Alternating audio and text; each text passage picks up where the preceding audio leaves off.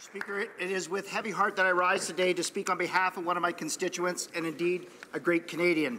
On January 10th of this year, Warrant Officer Ian Mothus passed away. Ian was a proud soldier and went to work wearing his pride for his job on his sleeve for all to see.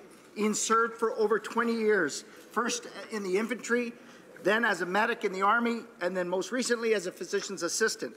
He did multiple tours in Afghanistan and Kosovo. He served our country proudly, defending his fellow man and training Afghan soldiers in medical practice. In life, Ian never sought attention or accolades. As a matter of fact, I was told that he avoided it at all costs.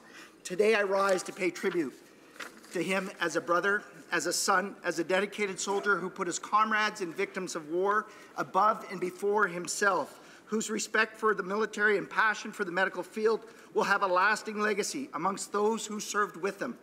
To his comrades, friends, and the entire Mothus family, our hearts are with you as you mourn and you celebrate Ian. Thank you.